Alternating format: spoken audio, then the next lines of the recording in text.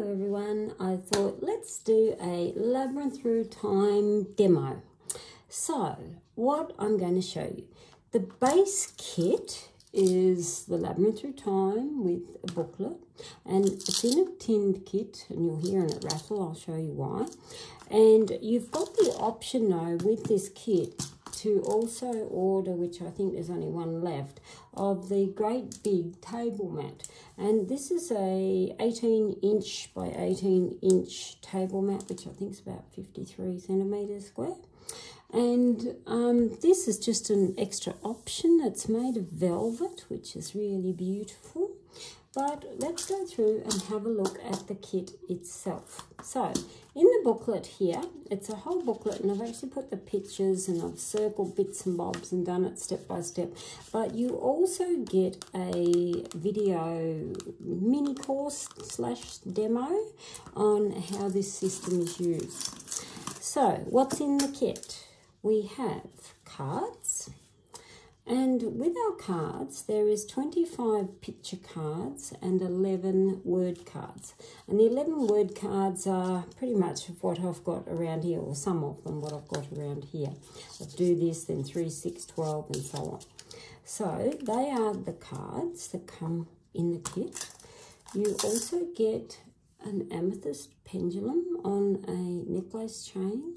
And I've done it on the necklace. The reason for, you can actually wear it, so you don't have to keep it just locked away in tin. You also get a 12-sided dice, and you get the reversible spandex mat. So this is made so it's fully washable. And on this side is all your mediumship side. It also is predictive reading, and we are bringing in multiple systems. So we're bringing in the characters, which are the same as the actual word cards. So that is telephone, cherries, and so on, car, and so on. So that's where the 25 symbol cards come in.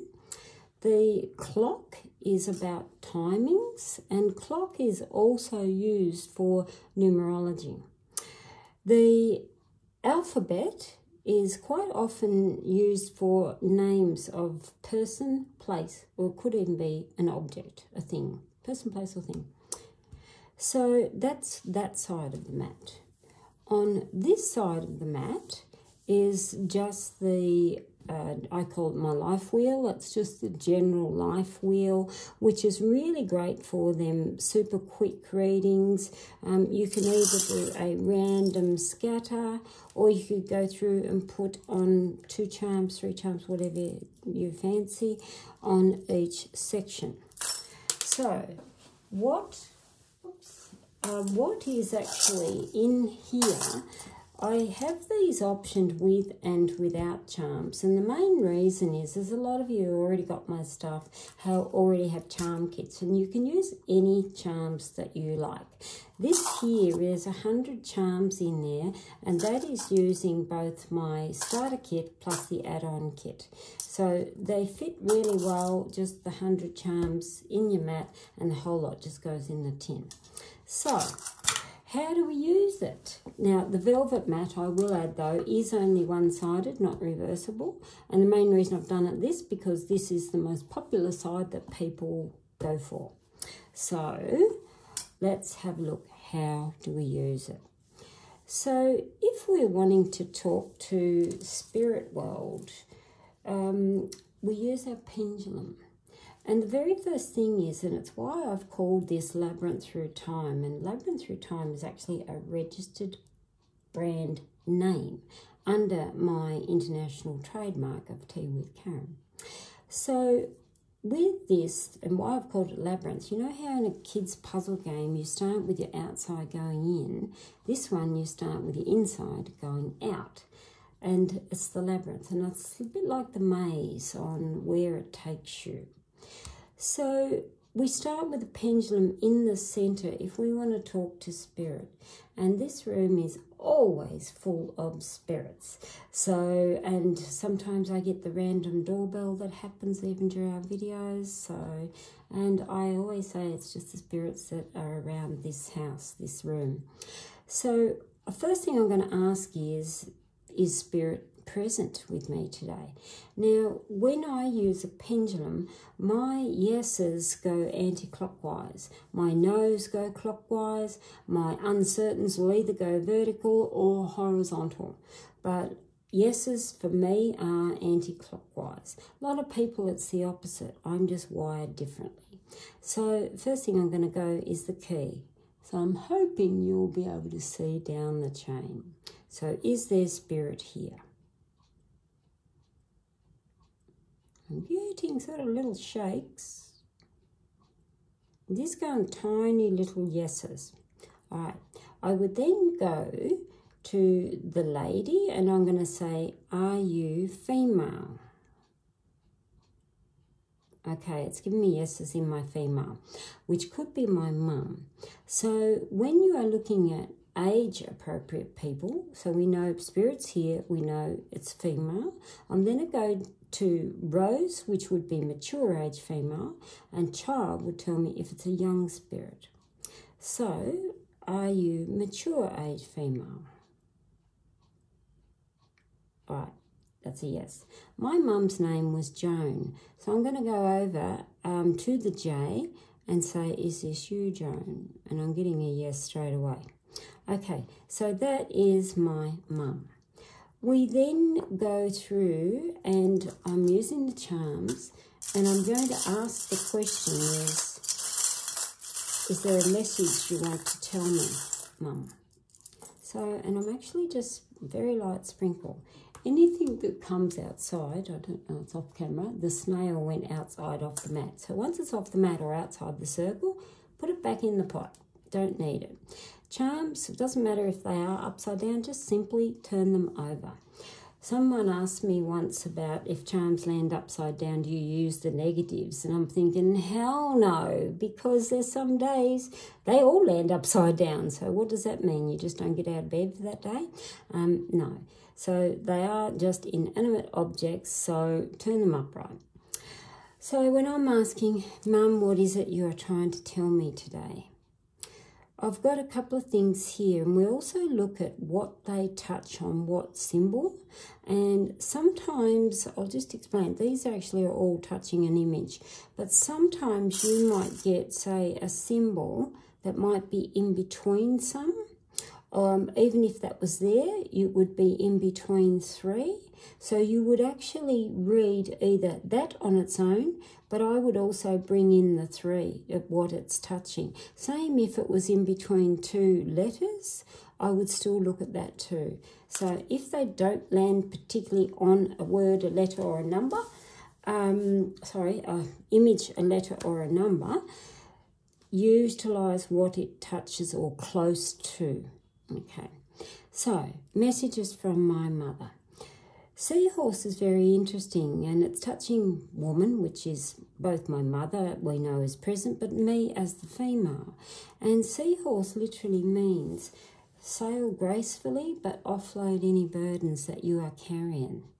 And it's also touching the anchor, which tells me some of the burdens that I am carrying are keeping me stuck in a position where I probably are not moving forward, I'm not liking. So it's very interesting given what's currently around me. The kangaroo is a very nurturing sign. I'll turn him up because he's got his little joey in the pouch. Kangaroo is, with the joey in the pouch, is literally nurturing, and it's on the ring, which is can be relationships, as you know, me and Linus, can mean add more nurturing and love into your relationships. But ring, when you're talking about one person as self specifically, would tell me nurture what is most valuable and precious that is with me and what is in me. The clock here is touching the pipe and the number 3. It's just on the edge. Clocks are about timing, and often it means slow down. You're moving way too fast, and what are you missing along the way? It's also an interesting, it's touching 3, because 3 can tell me the next few weeks up to the next few months is very important for me in all about timing. The number 3 itself in numerology is about expression and creativity. And then I've got the pipe, and pipe is often a father figure, and like you've got mother figures and father figures, or mature age man with lots of knowledge and wisdom. So again, would tell me, am I looking at the right people around me for knowledge, wisdom and advice? Am I really requiring that fatherly embrace, that type of feelings? And again, slow down in order to feel. The lady dress represents the female in our charm casting. So the lady dress here would again tell me nurturing creative expression for myself, but am I taking the time in order to feel it? We have the butterfly touching cherries. Cherries mean beautiful, sweet opportunities in life. And it's funny because they often mean you have multiple choices, and either path you choose is equally good, such as in equally sweet, and I need to probably seriously look at the paths that I am choosing. And the butterfly is fly freely, enjoy the transformation. The ship is about travel, long distance. It also sits on water, which is emotions, and it means the journey. So the key is telling me opening up the journey, but I also need to probably open up some of the emotions on the emotional journey. Then over here we have the peacock on the letter Z. Peacock is step out in the front row, fan the tail feathers. When you step out in the front row with great pride and confidence, no one sees the shit in the back row because they can't see past your tail feathers. Your Z can be, yes, a place or a person with Z. So it could be a Zeta, it could be a Zachary. The Z itself is what we call a number 8 energy. And so peacock with number 8 energy, and a number 8 in numerology is all about great abundance, business, ambition, drive, focus, grounding, very strong grounding. So the peacock can be, yes, I do need to probably look out there and step out more in front. So that's one casting. You can do multiple castings. Now I've gone that far. Or you can bring in your cards. Now I'll just bring in the people cards. I don't need the word cards at the moment. And I'm just going to look. So I can now ask further questions. So we're not just limited to that. Already that is a huge amount of information. So I'm looking at that in a couple of areas where she's advising me to push forward, but it's like pushing through some of the emotional barriers and literally offloading burdens and crap that I do not need. So I'm going to actually move over 2 areas into the castle, which is business, but I'm also then going to go to heart. And these are the 2 areas that I'm gleaning the information out of that. So I want to know more about business, what's really going on there. Bottle, medicine bottles would tell me the health, the well-being of the actual business. Do I need to add more life to the well-being of the business?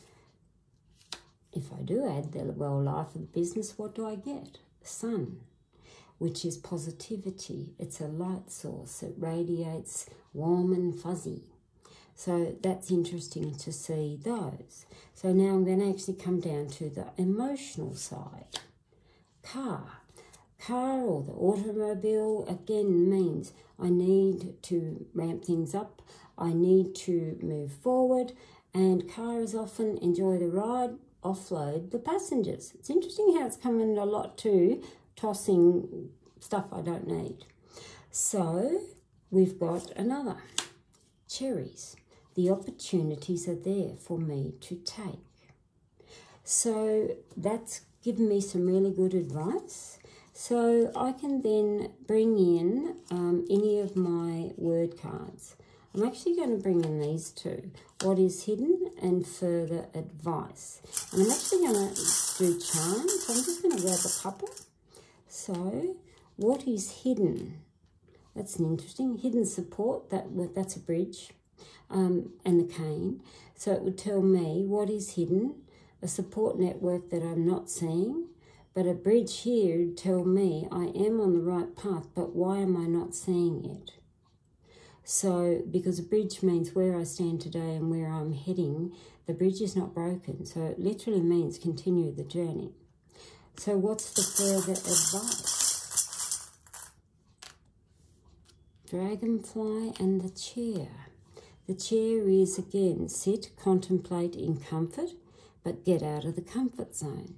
And the dragonfly is a beautiful symbol that spiritual guidance will always be around me, but it's very similar to butterfly, which again means changes, transformation. So it's like sit and work out the changes. So it's very interesting. Then your dice comes into play as well, and I can ask the questions on, okay, if I sit and contemplate, when will I see changes? And this is why you have a 12-sided dice, because 12 represents 12 months. And the 12 can be 12 days, 12 weeks, 12 months. So I'm asking the question, when will I see these changes? 10. So it tells me something on the 10th day from now is pivotal to me. And when I say pivotal, lots of people, when I mention that word, they think, and I know from my clients that come to me for readings, and when I say on the 6th day or the 7th day, and this thing on the 10th day, something pivotal will happen. That pivotal could be me sitting in a cafe having lunch with my girlfriend Zola, and we could hear overhear a conversation by a table next to us where it may be a trigger word or a sentence that they've said that will give me that aha moment. So when I say pivotal, it tells me pivotal day in 10 days, 10 weeks, and it may take up to 10 months. Hope not. But it could take that period of changes. So that is a very brief overview on how you do mediumship readings with Labyrinth Through Time. So it is, like I said, an absolutely mind-blowing experience for yourself, your friends, and whoever you choose to use it with, because it just keeps on, add on, add on, add on, and add on. Because it grows, and it's like you are not just stuck to say there's 3 cards and that's it, and you can go layer or layer or layer. This is layer upon layer. Think of an amazing Black Forest cake where they have layers of cream and so on. Yeah, so it's just, the layers upon layers upon layers. So think Black Forest cake, cherries, cream, and so on. So that's where it is layer upon layer. Thanks for listening, and I'll have a look at the other side soon.